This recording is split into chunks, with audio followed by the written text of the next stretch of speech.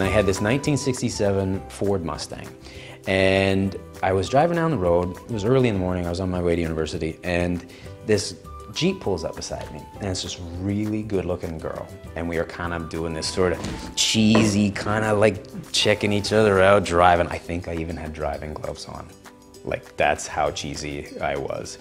And we were kind of driving, and I had a big Slurpee in my hand, and I was sipping the Slurpee, and I was kind of checking her out and waving, and she'd speed up a little bit, so I'd speed up a little bit. And we got to this red light, and we're just side by side, and I'm kind of trying to flirt and sipping the Slurpee. And I don't know why I thought this was a good idea, but I thought what would be really cool, if I'll just litter, I'm just gonna toss this out the window. So I just whipped the Slurpee out the window. Problem was, the window was not open. And it exploded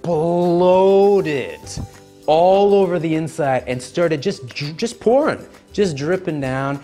And I just like scooched down. I put the car in reverse and I just backed up. And to her credit, love her for this, she put her Jeep in reverse and backed up right to where I was.